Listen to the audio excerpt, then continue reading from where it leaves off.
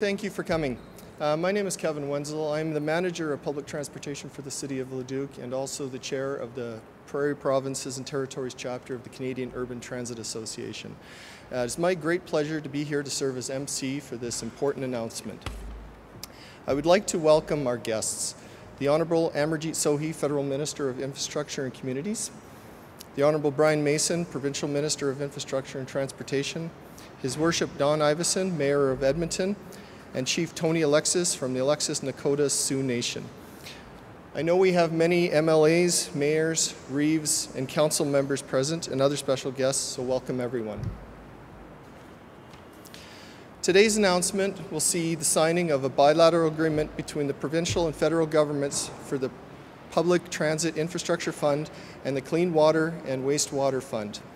This announcement highlights the importance of urban public transit and safe and effective water and wastewater infrastructure in Alberta. As a representative of CUTA, I am pleased to be here for the step forward in support of public transportation options in our province.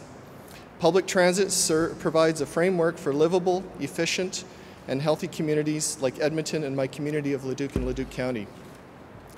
These long-term investments offered by the provincial and federal governments will better communities economically, socially, and environmentally for years to come, resulting in stronger communities. And with that, I'd like to invite the Honourable Amarjeet Sohi, Canada's Minister of Infrastructure and Communities, to the front to provide his comments.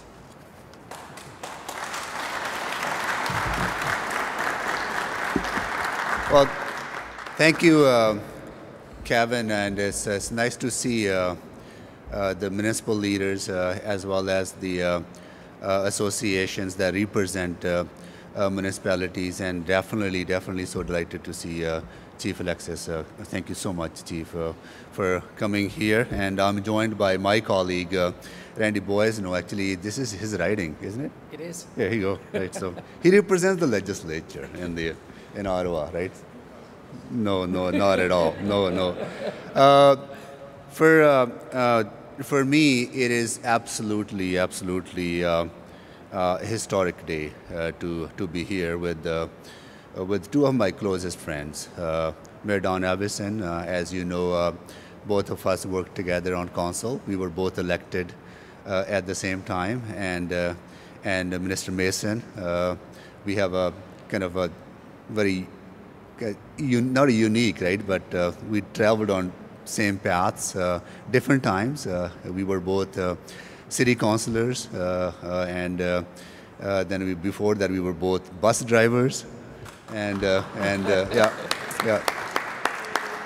Now both of us are infrastructure ministers, right? So it's nice, but it's absolutely. I'm delighted to come together to announce that we have reached an agreement on phase 1 of investing in Canada, the Government of Canada's 10-year infrastructure plan. This agreement will provide combined federal, provincial, and municipal funding of more than $1.08 billion to Alberta's municipalities to support public transit and water and wastewater infrastructure projects. Government of Canada is providing 50% of these funds. This marks the 10th agreement we have signed with our provincial and territorial partners in the last 3 months.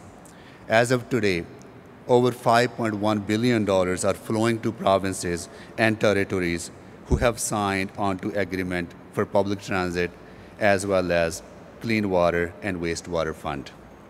More announcements are coming soon, as well as more projects to be added to provinces' lists. Government of Canada recognizes that we need a solid partnership with all orders of government to accomplish our common goals of building strong, inclusive, and sustainable communities. And that focus on collaboration with partners extends to our infrastructure plan. As you know, we put forward a plan to invest more than $120 billion over the next 10 years, including $60 billion of new money for public transit, green infrastructure, and social infrastructure. This plan not only creates good jobs and encourages sustained economic growth. It will continue to build communities where we want to work, live, play, and raise a family. We consulted and crafted phase 1 of our plan in the response to the most urgent needs, laying the foundation to build public infrastructure for tomorrow. What we heard is that now we need to address the infrastructure deficit our communities have been dealing with for decades. That is why phase 1 is focused on the repairing and improving existing transit infrastructure, like the 46 transit projects right here in Edmonton, including providing buses, LRT cars, and significant infrastructure upgrades, as well as supporting critical planning for city's next LRT expansion.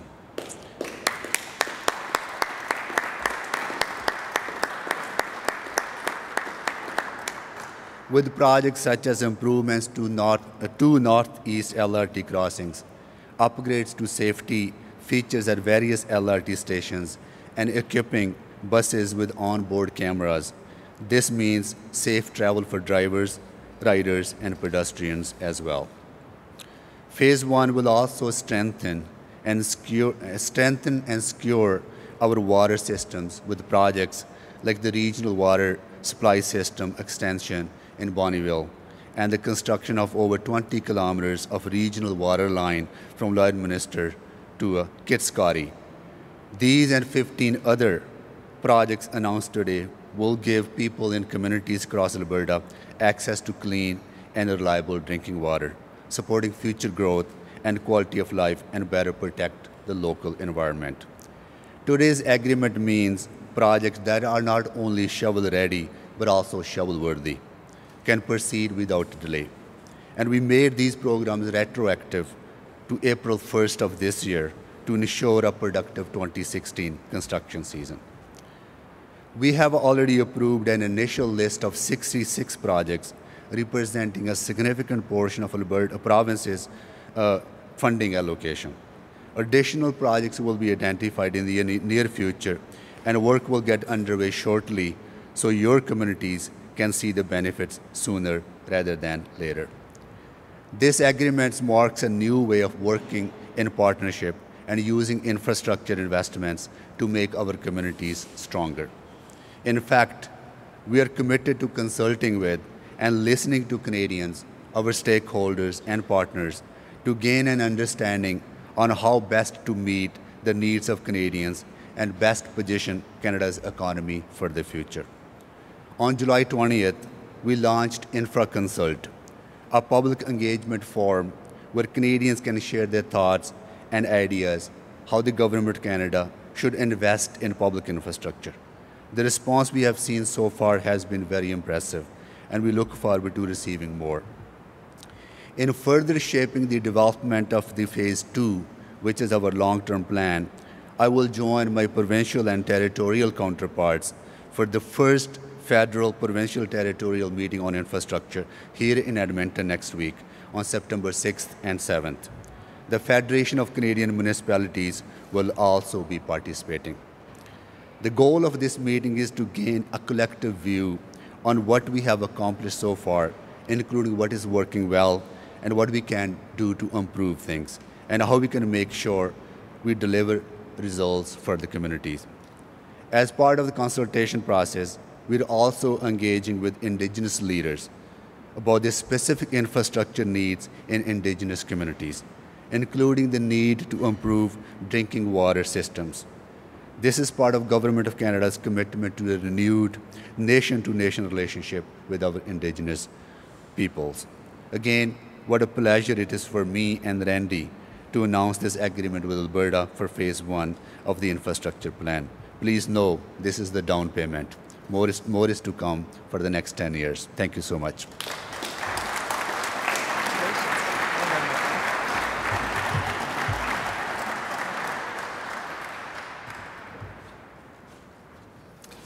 Thank you, Minister.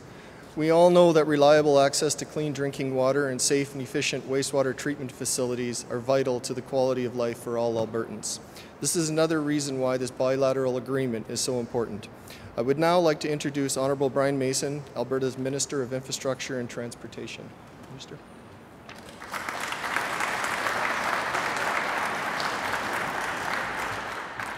Thank you very much. I just want to check this and make sure I'm not going to be redelivering Minister Sohi's speech.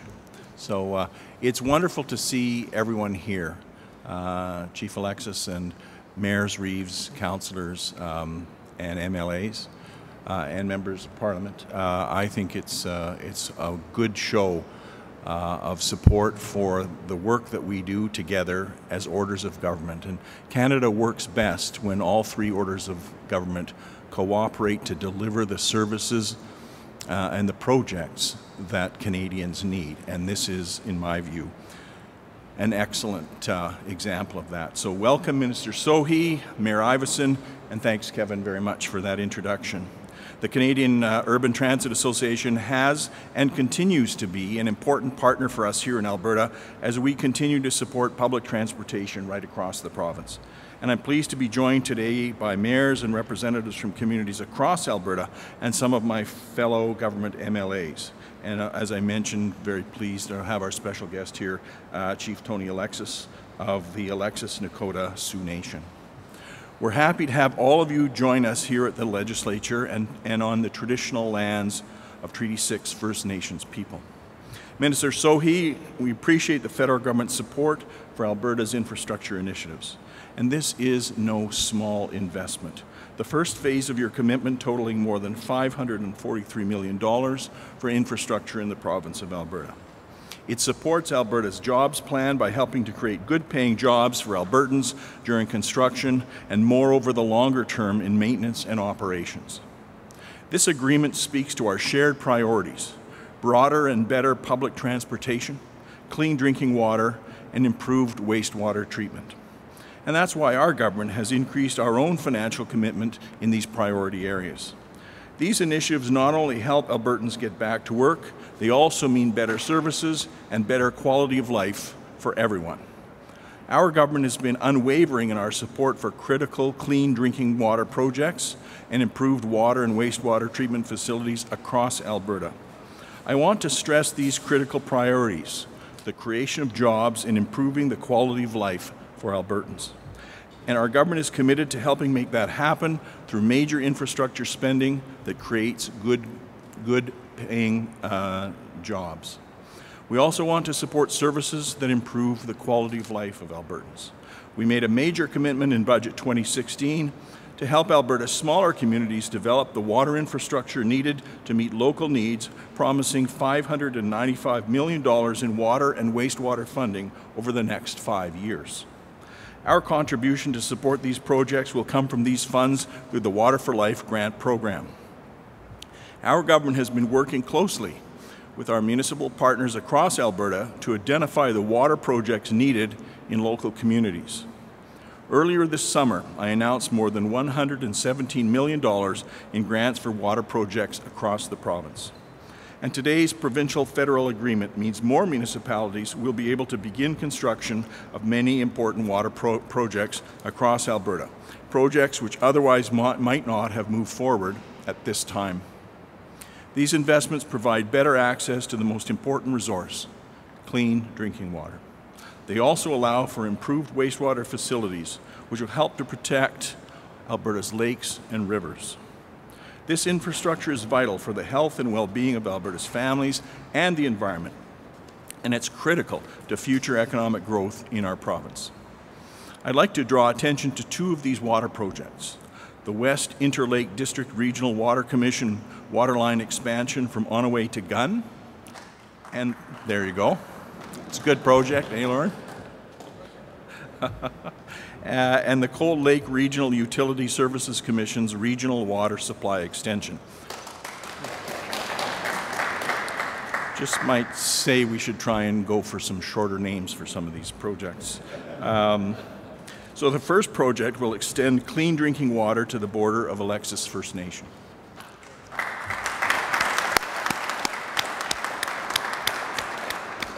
We're also working closely with the Cold Lake Regional Utility Services Commission and Cold Lake First Nation to achieve the same goal there. These are examples of our government's promise to develop a respectful relationship with Alberta's Indigenous people and to help improve the quality of life that they enjoy. I want to be clear that the list of projects for both water and transit funding continues to be developed. It is not comprehensive, it's not finished. So what is being released today represents only a portion of these potential projects. Our government has been forging a path towards improved, affordable, and accessible public transportation. We recognize the need to improve public transit options so that people can get to work, to job interviews, to school, to medical appointments, and to all of the places that we all have to travel in our daily lives. We know that supporting transit in municipalities helps more people choose public transit over driving. And that means fewer cars on the road, which leads to reduced congestion on our roads and a reduction in harmful greenhouse gas emissions. This, too, is about improving the quality of life for Albertans. While there will be more projects announced in coming weeks, today we're pleased to be contributing provincial support for critical transit projects in Edmonton and Calgary on the initial public transit infrastructure funding list. But none of this could happen without partnership and collaboration with Alberta's municipal leaders. I can tell you that the vast majority of the leaders across the province are pleased to see this new funding from both the federal government and from their own provincial government. Just yesterday, our government's third call for applications for the remaining $424 million in the Green Transit Incentive Program closed. Last month, we approved expanded criteria for this program to match the federal government's funding criteria so that Alberta municipalities would have access to both provincial and federal funds. Both of these changes will allow more transit projects to be supported across our province. And we look forward to announcing more approved projects and funding in the coming weeks. At the same time, Alberta Transportation is developing the criteria for a new municipal transit initiatives program our government announced last year. This program will be based on the feedback received during a recent public and stakeholder engagement. It will make sense for Alberta because Albertans have directly helped design the program. In closing, today's agreement isn't just about transit and water, it's about the future. In Alberta, we want a future that provides a good quality of life and that includes supporting our environment, a key part of our government's climate leadership plan. Improved water treatment facilities will help to protect Alberta's lands, its lakes, and its rivers. Improved transit means lower greenhouse gas emissions and affordable public transportation options for Albertans. So I want to thank particularly the federal government for their support in this initiative. Our collaboration, combined with the work that we are doing with our municipal partners, can only lead to a better future while helping Albertans today. Thank you very much.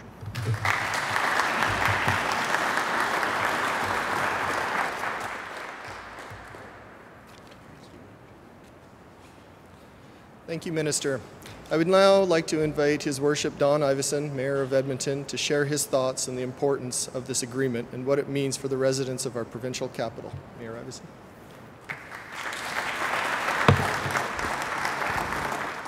Well, thanks, Kevin, and it's always a privilege to join with colleagues from all orders of government, including First Nations, here in the legislature in the heart of Treaty 6 territory. I am so thrilled to be here, not just as Mayor of the City of Edmonton, but as Chair of the Federation of Canadian Municipalities Big City Mayors Caucus. It is inspiring to have a federal government partner in Minister Sohi and in the Cabinet and in our Prime Minister who understand how to get money to the places it needs to be, which is in the communities where Canadians live, especially big cities where transit projects are going to have a massive impact on reducing greenhouse gas emissions, helping us build healthier and less congested cities and ultimately more globally competitive communities. But equally, the need to invest in water and wastewater priorities for smaller communities. So the balance of investment is appreciated, if I may be so bold to speak on behalf of the many other municipal colleagues who are here. Equally so, it's great to see the provincial government is stepping up and putting a fair share on the table for Edmonton and other municipal partners, given and despite the difficult fiscal position that Alberta finds itself in today. So signing this agreement indicates to me that the provincial and federal governments are willing to be partners in city building and in community building with local orders of government and First Nations. to create jobs and to improve quality of life and improve environmental outcomes. Infrastructure investments are critical to the success of communities, especially big cities across our country, and we can't build this nation unless we're working together, all four orders of government. And so on behalf of the people of Edmonton, my personal thanks to Minister Sohi and to Minister Mason for showing support for the needs of people in our community, and particularly in our metropolitan region, and supporting projects that will help us build out and maintain an effective transit network in particular. And to give you a couple of examples of that, we will be able to move ahead with a $27 million much needed investment in the Heritage Valley Park and Ride. And if you've been reading about Park and Ride, you know how much demand there is for not just Edmontonians, but regional users for that those Park and Ride spaces, thousands of which will be built because of these generous partnerships, leveraging the city's existing investment that we'd put down for land acquisition and planning by 3 to 1 to be able to actually build this project. Likewise, there's $30 million for growth buses, which again the City of Edmonton would have had to pay 100 cents on the dollar for traditionally, but through this program we're able to again leverage it 3 to 1. And finally, I really want to acknowledge the federal government for 3 fundamental policy shifts with this new public transit infrastructure fund, and also one of these applies to the Green Infrastructure Fund. Shifting to 50 cents on the dollar finally recognizes the relative fiscal capacity of the 3 orders of government. And it also recognizes that municipalities typically bear 100% of the cost to operate and maintain this important infrastructure once it's been constructed. It also recognizes that the primary taxation benefits that accrue from this infrastructure stimulus accrue back to the senior orders of government, and in particular the federal government. So we appreciate tremendously that shift in policy. It shows incredible leadership, and Councillor Sohi formerly was a passionate advocate for that kind of change and is bringing that to Ottawa and bringing that to cities and communities across the country. So join me in thanking him for that.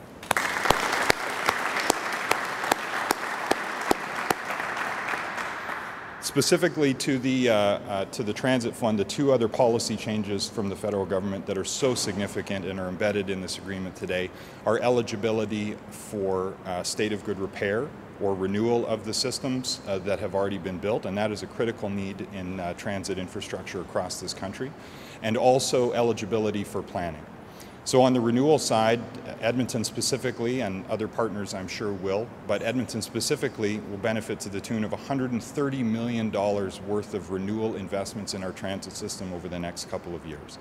Now, much of that we would have had to do anyway, but again, typically we've had to bear 100% of the cost of that.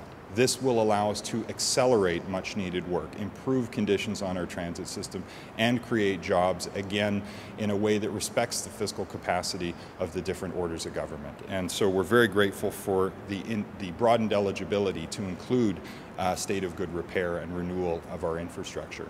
And the one I want to close on is what Minister Sohi touched on as well. Finally, the eligibility to invest in planning, which is the really exciting part of today, is not just this announcement, but where we go next from here. So our council has prioritized $90 million worth of planning activity over the next couple of years so that we can finalize the design and make truly shovel-ready the West LRT expansion, to advance the design for expansion of the LRT into the northwest part of Edmonton and ultimately out into the region in St. Albert, to refine the design for the central area circulator that would connect the north and south sides of the river and our post-secondary institutions and our great cultural and business districts throughout this city.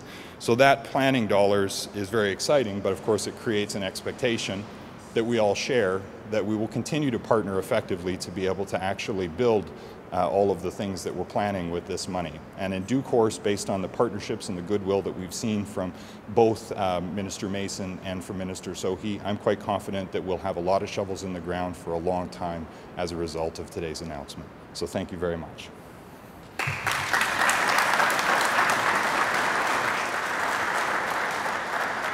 Thank you, Mayor. I now would like to invite Minister Sohi and Minister Mason to sign the agreement.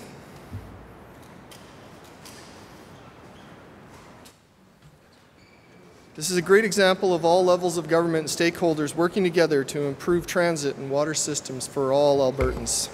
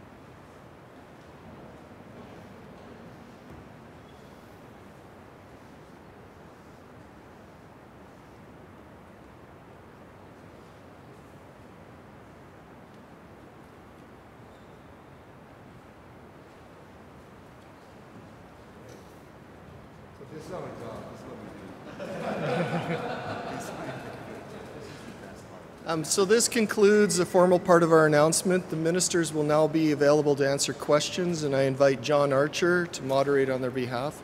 Again, thank you all for coming. Thanks, Kevin. We'll just wait for some of the media colleagues to get back in position before we start. We will have some media on the phone, so we will, after taking some questions from the floor, we'll go to the phones, and then we'll probably come back to the floor after that. I would ask that you identify yourself and the outlet that you work for and which minister, or if you have questions for the mayor, please let us know. But otherwise, Vinesh?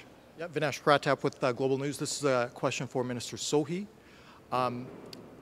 So there's been some debate here about how funding is split.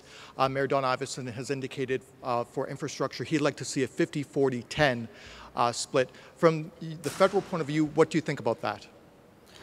Well, you know, I think if we came to the conclusion of funding 50% of the cost in phase 1, we did that in consultation with the Federation of Canadian Municipalities, the consultation with the big city mayors, as well as meetings that we had with smaller communities and municipal associations, different provinces, right? But we also recognize the how quick the federal dollars became available in phase 1, and the budgeting cycle for provinces and the municipalities. So we understand the flexibility that was required in phase 1. As far as the long-term plan is concerned, we will have discussion on this when we meet with our partners next week, as well as ongoing discussions with FCM and other stakeholders. But we acknowledged that the federal government in the past has not been a partner in the rehabilitation and the fixing of the existing infrastructure, as well as not supporting the long-term planning for municipalities. And those were the perspectives that I was able to bring to the table because of my own municipal experience and facing those challenges that every municipality faces. So we are happy that we are able to provide 50% of the support, as well as the commitment from Minister Mason and his government, as well as commitment from all the municipalities throughout the province. Follow up, Vinesh? No? Okay. Next. For Minister Sohi, when the Prime Minister was here in February, he mentioned $700 million in Building Canada money that had been previously allocated but not spent. I don't think that's part of this announcement. Can you tell us when we'll see that money flow? You know, one thing that I came to realize when I took over this portfolio is that how poorly designed the old program, the Building Canada Fund, was. It has multiple layers of approval. Even for smaller projects, would have taken months and months for a simple projects to get approved. So what we did, we proposed some changes, and all those changes were approved by the Treasury Board in mid-May. And since May, I have approved more projects within the last 3 months than we were able to do in the last 3 years under the Building Canada Fund. So those projects are coming. I have signed off on a few projects related to Alberta. There are more that are under review, and we have an excellent relationship with Minister Mason's department. We share notes on a regular basis. There might be more changes we might have to make to Building Canada Fund as we learn about it.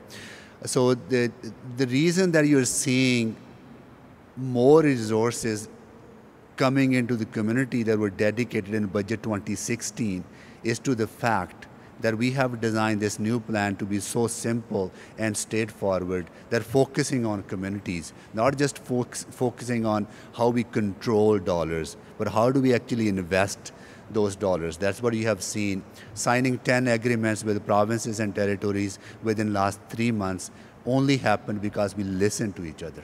We listen to municipalities, we listen to provinces, and we listen to our indigenous leaders and designed this plan in a way that money actually gets invested. And as far as the Building Canada Fund is concerned, we have made significant changes and we will see money flowing under that plan as quickly as possible as well.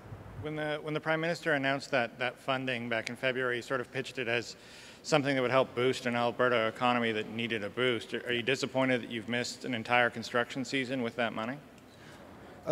Some projects have been approved, but smaller ones, right? There are projects that are underway, which were part of Building Canada Fund. For example, the $600 million for Calgary's Ring Road was approved under the broader Building Canada Fund, coming out of which is on top of the $700 million, which is a significant investment, I would say, as well as there are a number of other projects that we will be supported very soon. But going retroactive to April 1st of 2016 under the new plan was in the recognition that we should not lose a construction season. And there are projects on this list that have been approved as part of this agreement, that projects have been already started, which we are supporting. My question also for Minister Sohi. Michelle from CTV. Quite a few announcements here for Edmonton talking about LRT expansion. When can residents start seeing plans, start seeing shovels in the ground? You're talking about creating jobs. What's the timeline, and what can residents who live in the city expect to start to see changes?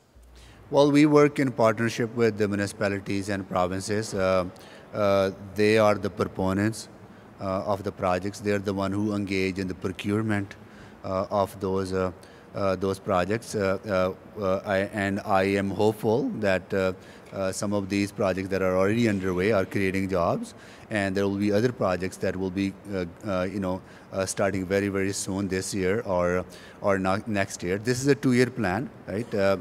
So we want to make sure that the vast majority of this investment is actually made in this year and the next year. And as we roll our long-term plan, which will be the end of this year, there'll be some overlap between this phase and the long-term phase. But we have been very consistent in our approach with provinces to ensure that these first phase resources, which is about $10 billion throughout the country, are invested in this year and the next year. My question for Minister Mason. I'm wondering if there's been any discussion with the federal government yet. I'll let you get to the podium.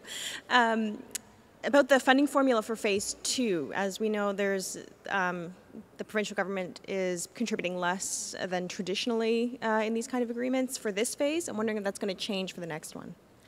The funding formula has been set for the current plan by the federal government, and there's no required provincial contribution in that cost-sharing split.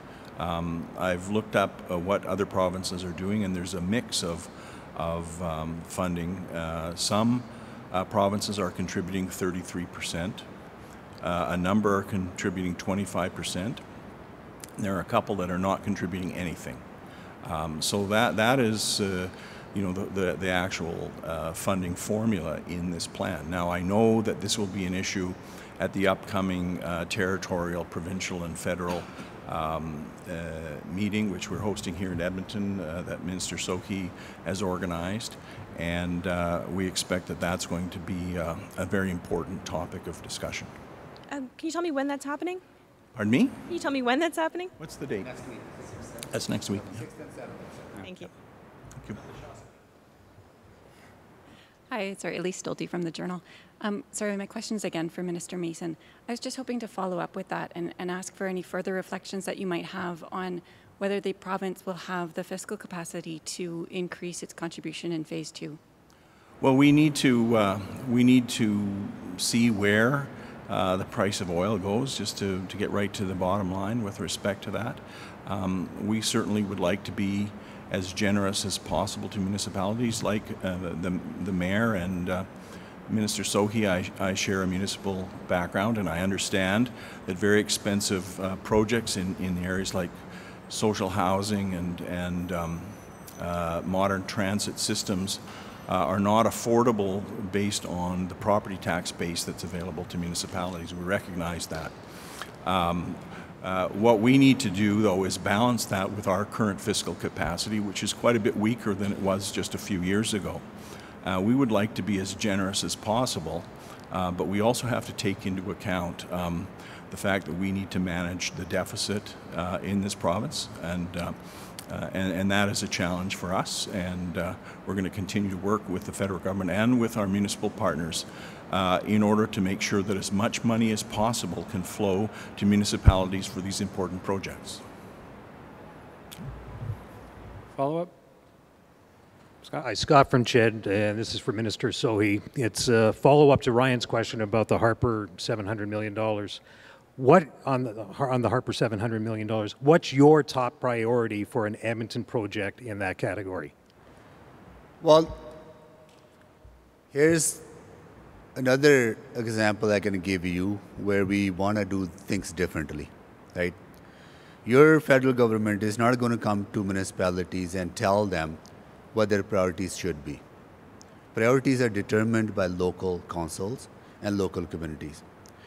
So $700 million or $500 million for this announcement, we did not go to municipalities and tell them that you include this in this, right? Because we recognize the local autonomy.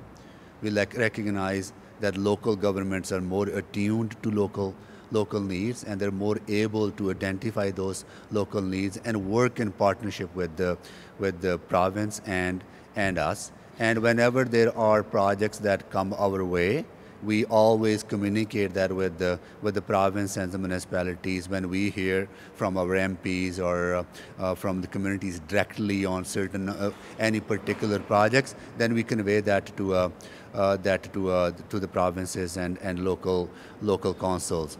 I can tell you that our relationship with every province and territory, with the AUMA here, with FCM, is very productive, and we try to reach consensus on many of these projects. That's exactly what we have done on these projects.